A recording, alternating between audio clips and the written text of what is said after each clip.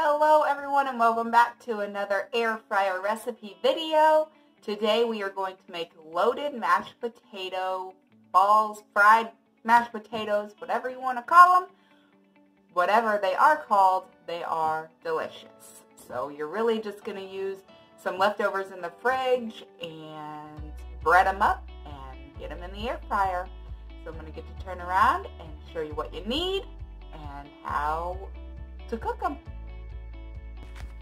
Okay, so what you are going to need is some leftover mashed potatoes, or if you want to make fresh mashed potatoes, you can and just put them in the fridge for a while. To that, I'm going to add some seasoning salt. And with all of this, I don't really measure. It's going to depend on how many or how much mashed potatoes you have. So seasoning salt, I'm putting in some onion powder,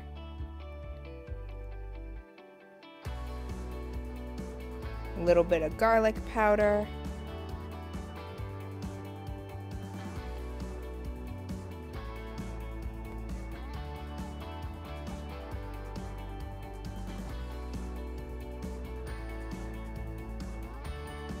a heaping tablespoon or two of flour,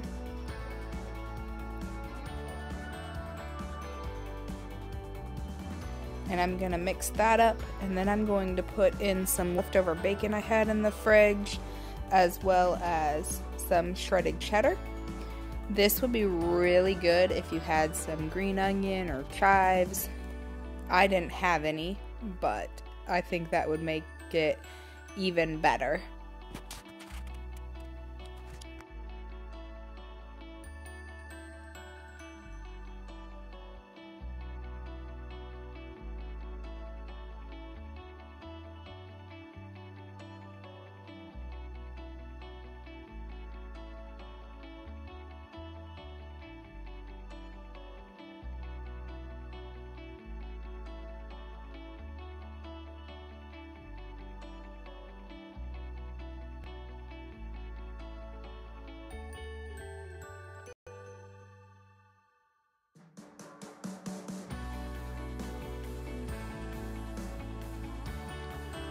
If you had sour cream or anything else that you would like to add in to yours, you could do that. Just make sure you add enough flour to accommodate for it.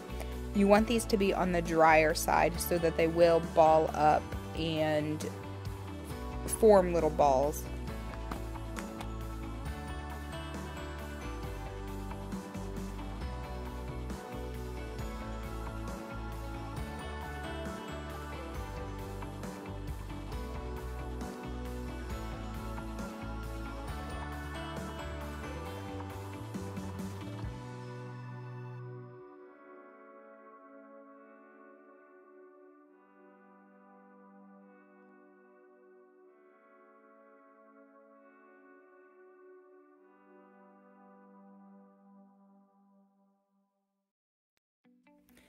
So I am going to use a cookie scoop to get little balls made. Looking back on this, I would actually make them a little bit smaller, or something else you could do is put them in like a baking dish or a cookie sheet and flatten them, then freeze them, and then cut them into triangles or squares, whatever you would like. After cooking these, they were good. And the size wasn't bad, it's just, it would be nice if they were just a little bit smaller. So next time I think I'll flatten them out, freeze them, and then cut them, and then do the breading. And I'll show you that all here in just a few minutes. But after you get your mashed potatoes into little balls, or whatever shape you decide, or if you're doing the cookie sheet, you're going to stick them in the freezer for a while until they firm up. And then you will either cut them in shapes, or from there you will just bread them. I know that sounds really confusing, so I'm sorry.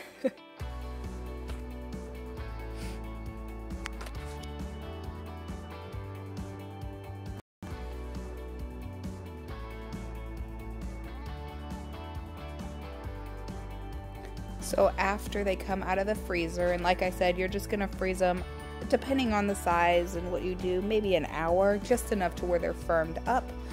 I am mixing together an egg with a little bit of milk.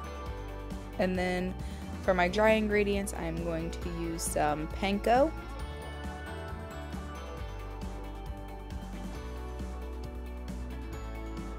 I love panko. It adds just a little bit of extra crunch. I'm also going to use some Italian breadcrumbs.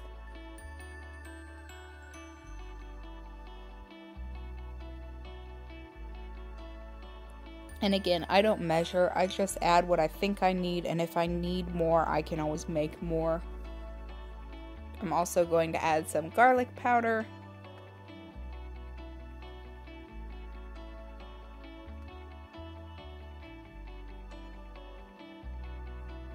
And some Parmesan cheese, because Parmesan cheese makes everything taste better.